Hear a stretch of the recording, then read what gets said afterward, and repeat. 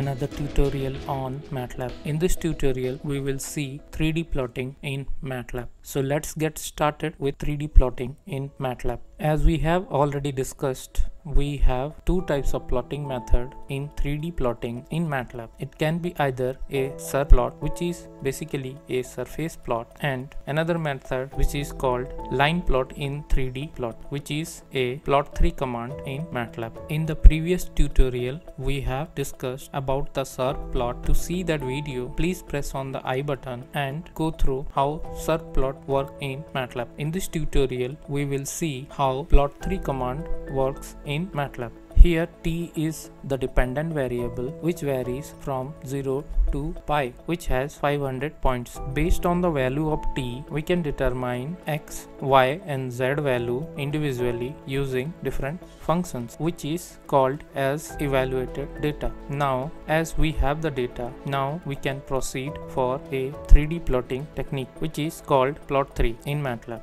To have a clear visualization, we can see this plotting method as shown in the figure on the right side. As you can see, there are three persons standing on different axes. One standing on x-axis, one standing on y-axis and one standing on z-axis. At individual value of t, all these three persons will have different value of xt, yt and zt, all intersecting at a point in a three-dimensional plane which is highlighted in the figure. As we have 500 points in this case, we will have 500 3D points in the 3D plane. Then we can connect these points and get a line with the help of plot3 command. So this is all about plot3 command in MATLAB. Now let's dive into the coding part and see how 3D plotting looks like in MATLAB with the help of plot3 command. As you can see, we have defined the variable t.